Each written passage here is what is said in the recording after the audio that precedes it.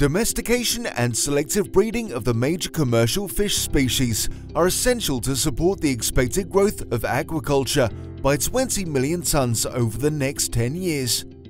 The rapid selection for desirable traits, such as growth during adaptation to new environmental conditions in fish undergoing domestication, cannot be explained only by changes in the DNA sequence.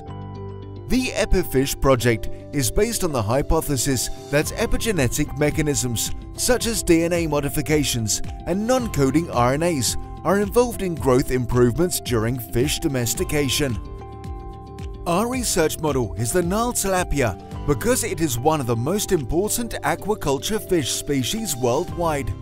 Farmed in over 120 countries and with a global production of $7.6 billion in 2017. We collected fertilized eggs from wild Nile tilapia females in Egypt and transported them to our research station at Nord University in Norway, where we developed a breeding program based on growth by selecting the fastest growing fish, 10% larger than the average, as parents for the next generation.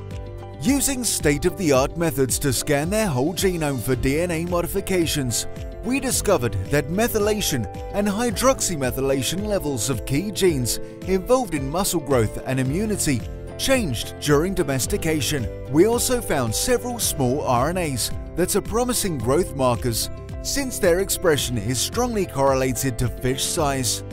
Unveiling the epigenetic basis of fish domestication will add a new dimension to selective breeding of commercially relevant species, thus contributing to increased profitability and sustainability of the aquaculture sector.